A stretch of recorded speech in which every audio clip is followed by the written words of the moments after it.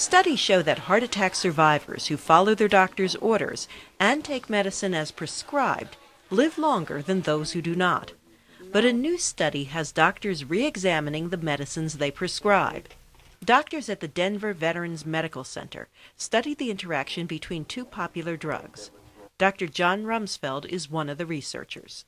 We very often prescribe both clopidogrel, which is a blood-thinning medicine, sort of like a super aspirin, along with drugs that protect the stomach. Clopidogrel is a generic name for Plavix.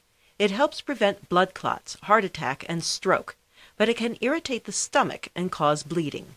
So Dr. Thomas Maddox says doctors often prescribe another medication for patients on clopidogrel. A lot of times, just because we know there's a higher risk of bleeding with clopidogrel, we'll use these proton pump inhibitors, or PPIs. Nexium and Prilosec are two popular PPIs.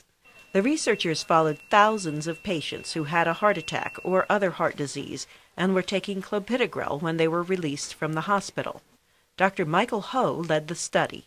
We found that in patients who were taking clopidogrel and a proton pump inhibitor medication, compared to those who were only taking clopidogrel alone, had about a 25% increased risk of having another heart attack or dying following the hospitalization.